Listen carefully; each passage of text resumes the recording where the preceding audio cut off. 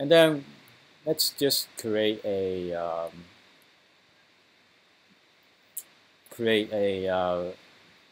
well, I like to, let's say you want to add a Bootstrap style sheet to this, right?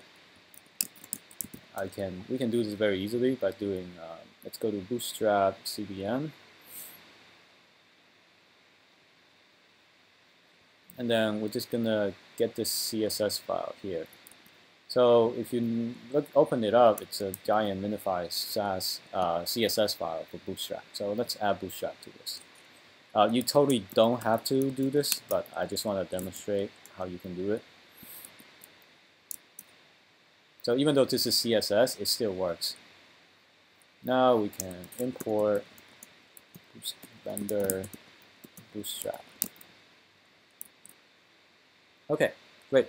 So now we have the Bootstrap CSS and the Reset CSS in our projects. Now for JavaScript, we're going to do very similar. Let me just add a project file. Let's call this hello.js. And then, so let's say I want Jquery on my projects.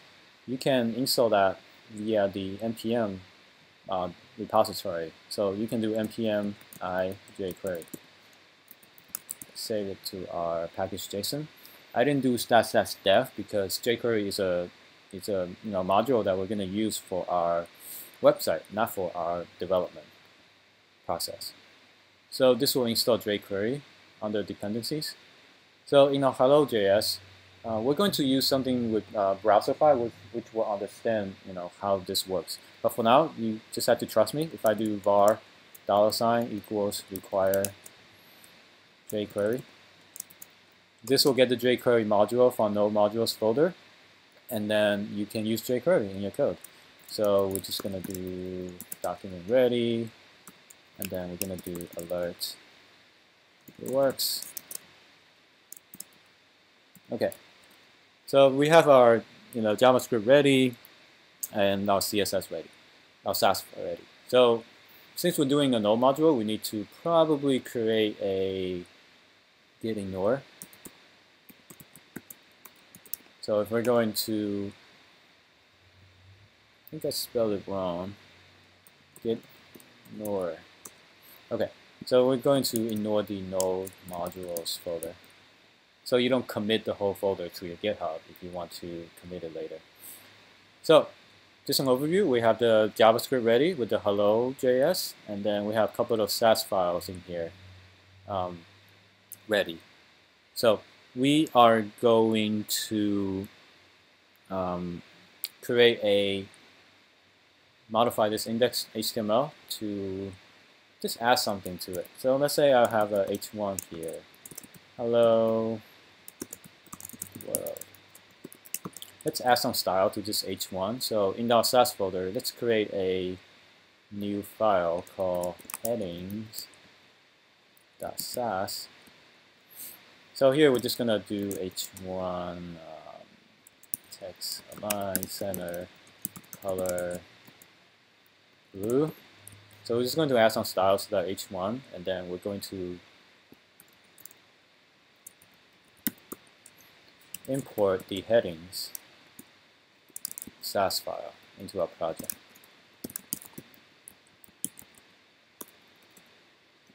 Okay, so great. Now we have the stuff we need, and next we're going to go over how we can. This is like the boilerplate setup, right?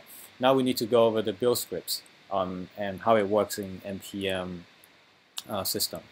So we need to basically let's create a script that builds our CSS into a minified form. Basically, it looks at all our Sass folder and then compile everything into CSS and into one file. So to do this, in the script section of NPM package.json, this is where you define scripts that you can run on the command line, and it will execute whatever the command that you tell it to execute. So it's very simple. Let's do a command for build CSS, and then we're going to use the no-sass command line tool. So when I do npm install no-sass, this no sass command is now available in the terminal. So all I'm doing is I want to tell no sass that look for anything that ends in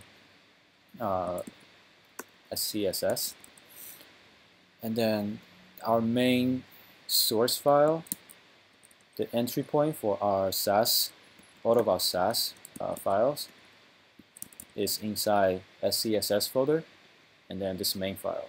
So it will look for this file, and then this file, it says import, so it will automatically travel to other directory to bring all of these files in for you. So that's all it's doing. It's going to look for that file as the entryway, and then it will compile it and then put it in a specific folder for us. In this case, we want it to go to build folder, CSS folder, and then style.min.css. So we're telling it to look for this file, process it, compile it to CSS form, and then put it right here. So we're just going to create a folder called CSS, so it knows how to do it. So let's demonstrate to see if this works. So to run a specific command from that you define in scripts section of the package.json, you just have to do npm run and then the name of the command. In our case, it's build CSS. So as you can see, it's really fast. It goes through all our files, compile it, and then wrote the CSS to the build directory. So now if I go into the CSS folder in the build directory, you see a style.min.css, and it contains like all of our CS compile form from Sass into CSS. It doesn't really do minification, but I'll probably go over that next time. But for now, it'll just look for all your Sass file and then compile it to CSS. So it's really neat. And then we are going to define another script. The next script that we are going to do is called build.js. So it's very similar. We're going to use Browserify in this case.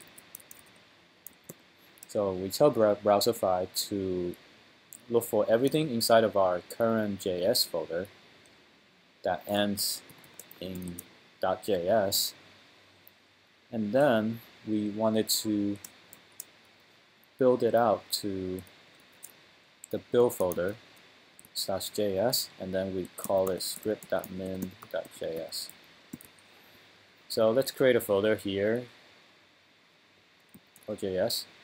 So this is saying like look for all the JS file inside of this JavaScript folder, and then compile it down to the build folder and JavaScript folder.